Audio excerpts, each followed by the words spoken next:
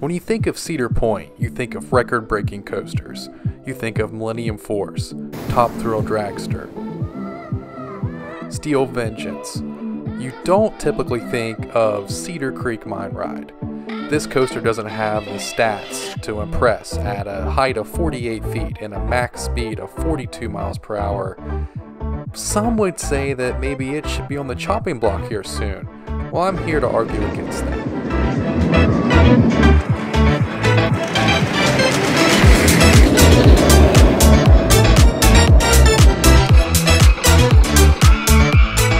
Welcome everybody to Roller Coaster Airtime. In this video, I'm trying to convince you and possibly Cedar Point and some Cedar Creek Mine Ride haters that Cedar Creek Mine Ride has its place in Cedar Point.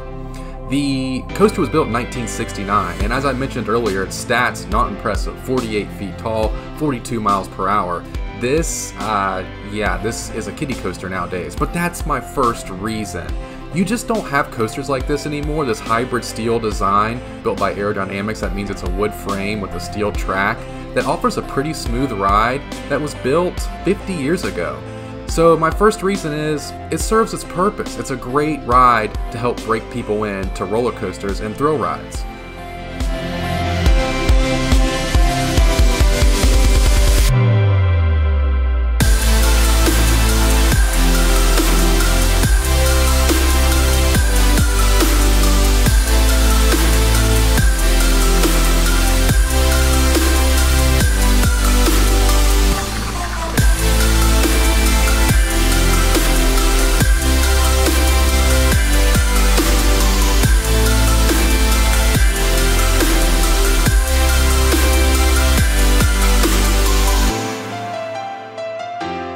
Reason number two that Cedar Creek Mine Ride should not be the next coaster to go to Cedar Point is because there's other coasters, wink wink, at the park that should probably go before Cedar Creek Mine Ride. I'm talking about three roller coasters in particular, one of them being Corkscrew. Corkscrew always has a short line. It looks extremely dated now, and when people ride it, it's uncomfortable. I mean, I know I'm a little bit taller, and when I sit down in it, like the restraints coming up over top of me, just like I can't have a good ride. It's not physically possible.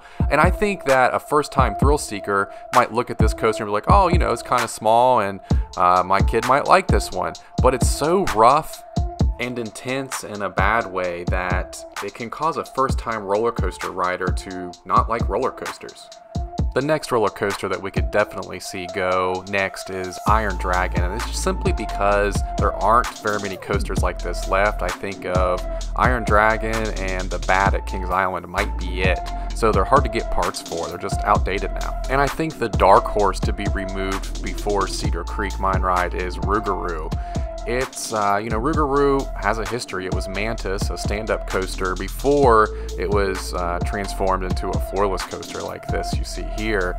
And it's just lost a lot of its appeal when it became a floorless coaster. It just has a weak drop. The ridership is lower than it has been.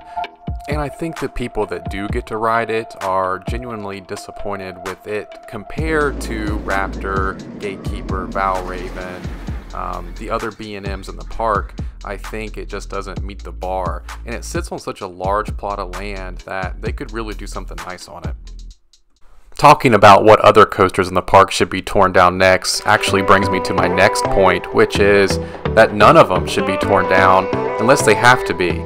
We want to build another coaster while the other coasters are still operating, because Cedar Point is packed, especially today, in today's time, in 2020, where you have to have an access pass, and some of these lines spew the length of the midway, go halfway through the park. We need some rides. Actually, we need all the rides and all the restaurants open that we can to help disperse the crowd and to help funnel out some of the general public from the population, to help get them onto some of these rides like Cedar Creek Mine Ride.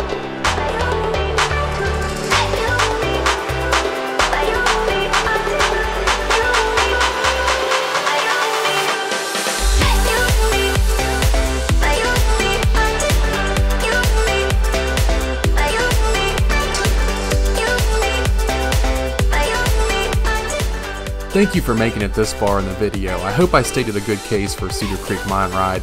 And if you're somebody who's going to be riding their first roller coaster or visiting their first theme park and it happens to be Cedar Point, check out Cedar Creek Mine Ride. It won't disappoint you. It'll give you a good vibe and let you know what the forces of a roller coaster are kind of like and ease you into that. For those of you that have been to Cedar Point before, let me know in the comments. I'm curious to hear if you think I'm off on anything or if you disagree with my assessment here. Whether you agree or disagree, if you like the video, give us a thumbs up. And if you like talking about roller coasters, hit that subscribe button. Until next time, we'll see you on Roller Coaster Airtime.